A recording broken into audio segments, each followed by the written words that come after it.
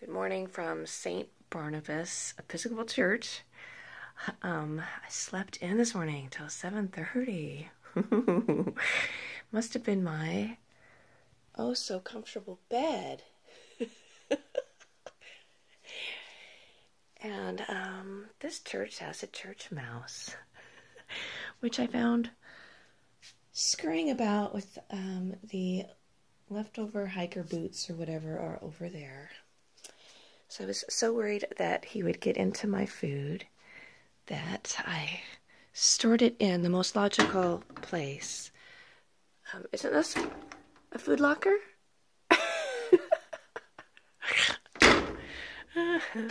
Anyway, I was gonna just walk you upstairs real quick. It was a little creepy staying here by myself, I must say. It's funny, I've been by myself out in the woods all this time and staying at church one night and get a little bit spooked.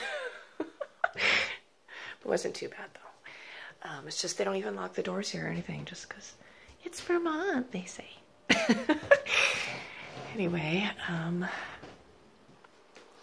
upstairs, the little meeting room and kitchen. And of course I had to come all the way up here to go to the bathroom, which that's where I'm headed right now.